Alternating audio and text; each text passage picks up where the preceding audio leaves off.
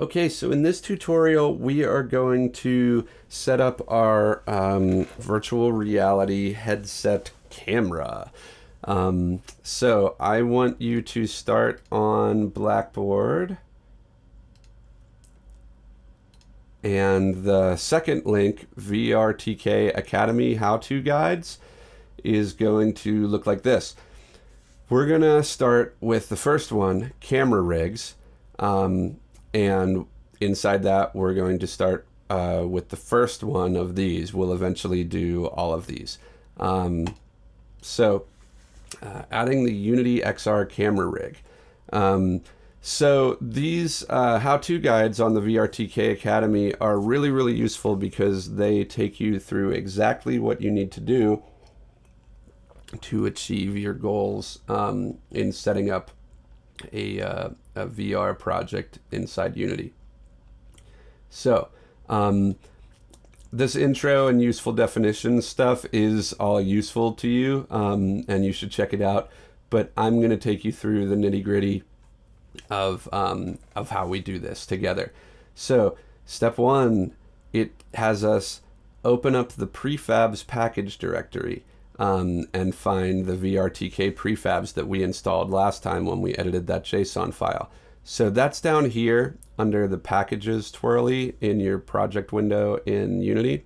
So we're going to twirl that down and open VRTK prefabs. And then we're going inside camera rig.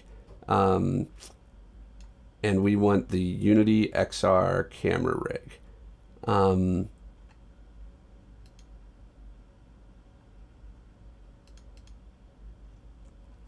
So we're going to grab this Unity XR camera rig prefab, and a prefab is like a cube icon, and we're going to click it and drag it up into our hierarchy window. All right. Next step is that we're going to delete the main camera in our project, which is because this has now become the camera. And Unity can't have two cameras. It'll get really confused. So we're going to just select main camera and hit delete. So now we have the Unity XR camera rig, and we're going to keep following our steps. So we're going to select that game object that we just dragged in, and we're going to go down to the Unity XR configurator script in the inspector, and we're going to follow these steps. We're going to ensure that it says room scale, and that's on the assumption that we're authoring for a headset like the Rift or the Vive or the Index, you know, something that you can actually walk around in. If you were just authoring for phone or Oculus Go or something, you would choose stationary here.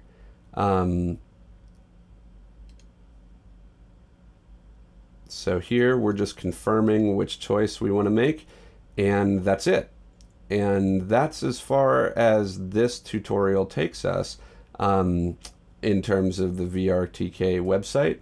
But we in this video tutorial are moving on to the next one, which is adding a tracked alias. So that is another tool that is a prefab inside our VRTK prefabs camera rig, and you can grab the tracked alias and drag it up here into the hierarchy window. Now, what a tracked alias does is it can link multiple camera rigs to this one parent game object. So this is going to allow us to do some powerful things like have a simulated camera headset for all of us who don't have headsets at home to work with. We can have a simulated one that follows all the same rules as the real one, but it won't get confused by the fact that there's more than one. And it also allows us to do things like support more than one headset type. Like, oh, all of this stuff that's relevant for the Vive could be relevant for the Rift or something like that too. So we've dragged the tracked alias in, and then in its properties in the inspector, we're going to follow these steps. We're going to change the camera rig's element size to 1 instead of 0. So you find that here we're going to twirl elements down and change it to 1. So now we've got an element where we didn't have one before, and we're going to drag the Unity XR camera rig into that element. So grab it from the hierarchy, drag it here into element 0, and we're done. This is cool because we're going to be utilizing this to link to the next tutorial, which is adding the simulated camera rig. Okay, so now we're going to grab the simulated camera rig and drag it up into the hierarchy. And then we're going to follow that same procedure as last time. Go into tracked alias, change the size from 1 to 2 now, and drag simulated camera rig into the second one. Last package we're going to grab from down here in VRTK prefabs camera rig is the camera rig switcher. And what this does is at the start of hitting play, it allows you to choose which camera rig the thing should run on. Either the simulated camera rig, which most of you will be using at home if you don't have a headset, or the headset you have attached. If you do have a headset at home, this will be really useful for you for testing. If you don't, I think you should still do it, because when you turn it into me, I will want to be able to test both ways. So the way you do this is you drag camera rig switcher up into the hierarchy, and now we're going to click that and follow the exact same thing we did with tracked alias. We're going to change the size of the elements section to 2 and hit enter, and the Unity XR camera rig is going to be the first, element 0, and the simulated camera rig is going to be the second, element 1.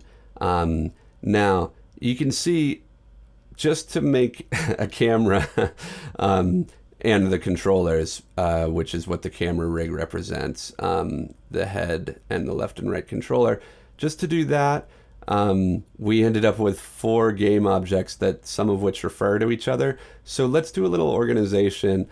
In Unity, you can choose create empty game object by right-clicking create empty. And this is sort of going to work like a folder might. I'm gonna rename it and call it VRTK camera setup. And I'm going to click the first in this list of camera stuff, hold shift and click the last list. So now I've got all of them, and I'm going to click and drag them all and put them into camera setup. So now they're underneath VRTK camera setup, and that whole thing can be twirled closed so we don't have to see it, or it can be open to allow us to mess with any of it. Okay, now here's where the proof is in the pudding. We're going to right click and make a 3D object, a cube, This is going to be our floor. Let's change its scale to something more floor-like, and then lower it by 0.5 so that it's literally on the floor here. And then the last thing we have to do is go into our camera setup object, and we're going to take this simulated camera rig and uncheck this first box in the inspector. This is just going to make it inactive by default. It doesn't really matter which one's active or inactive, I don't think. But if you try to run this with both these cameras active, that creates a similar problem to way back when we deleted the main camera. You've got two cameras here in the scene, and Unity can't deal with that. So we need, by default, only one. So it'll be this by default, but then the camera rig switcher is going to allow us to switch them. So even if you don't have a headset, you can make the simulated camera rig off at first, and then when we hit play, I do have a headset, so I get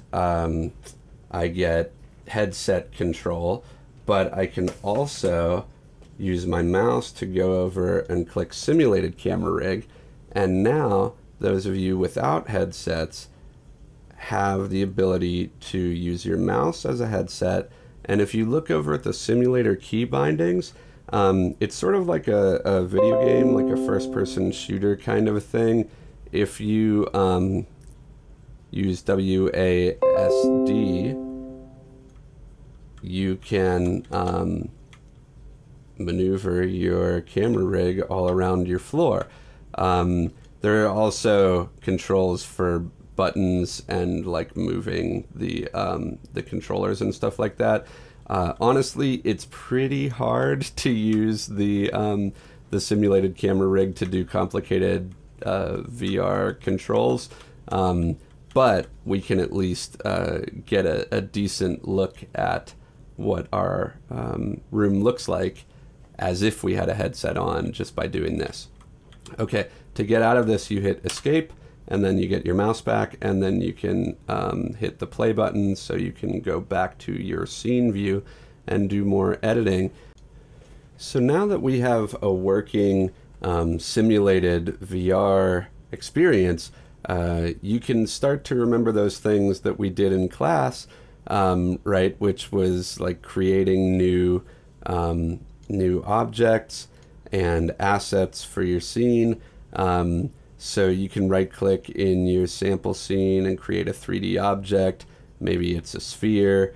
You know, you can make it float. You can make a 3D cube that is subject to gravity by adding a component on it. Remember, we used rigid body to make something subject to gravity. Use gravity as the default is checked. We could create a materials folder. So we're going to do folder and call it materials. Go in there and create a material. I'll call it green. I'll go into its albedo property and make it a little bit green. Then I can drag it to my ball. I can make more of these, you know, to color my other objects, you know, gray for the floor.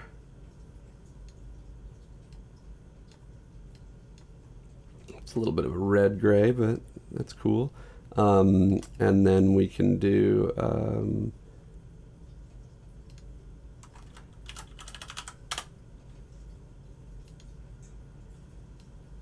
a yellow for the cube.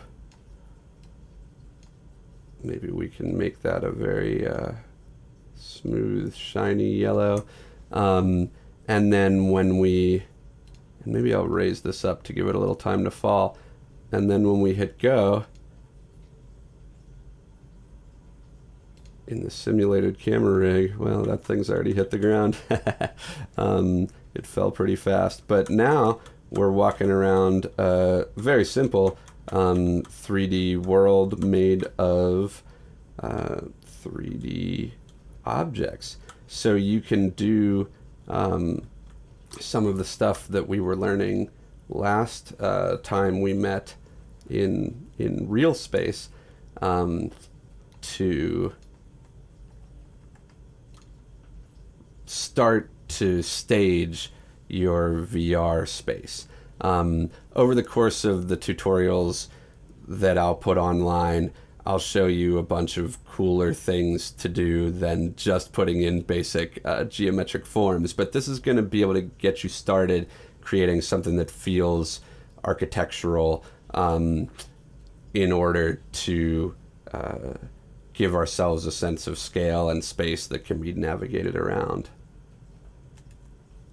Oh yeah, and just as a reminder, we also made a physic material last time by right-clicking and doing create physic material, and we made one called bounce, and we turned up the bounciness here and applied it to our gravity object,